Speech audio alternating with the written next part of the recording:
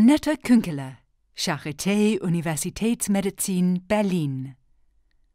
A CAR T-cell approach for solid tumor attack. Good afternoon, everyone. My plan is to cure kids from children using their own immune system.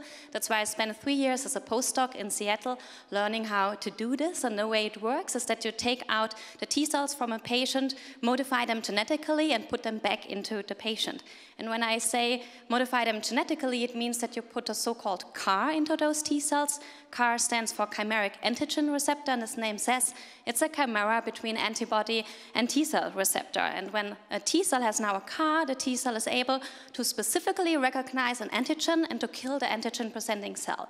In our case, the antigen-presenting cell is a tumor cell. It's a neuroblastoma cell, which is a typical pediatric tumor.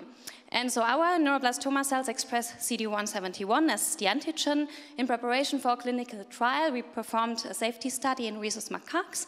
We showed that those CAR T cells are effective in a mouse model, and the clinical trial enrolling kids with neuroblastoma and treat them with those CAR T cells is open since the end of 2014.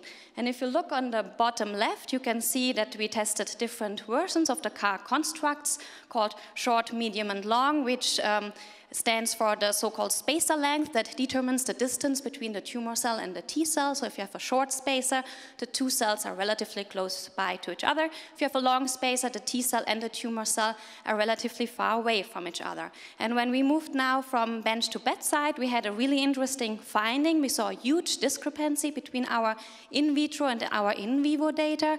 So if you look on the left on our in vitro data, you can see that the blue one is clearly the winner. It's the one with the highest specific lysis, but when we put those CAR T cells into mice, the blue one totally failed. So when we had a closer look what was actually happening, we realized that the blue one was so activated that the T cells actually underwent activation-induced cell death. So for the clinical trial, we decided to move forward with the red one because we thought too much T cell activation could be a disadvantage.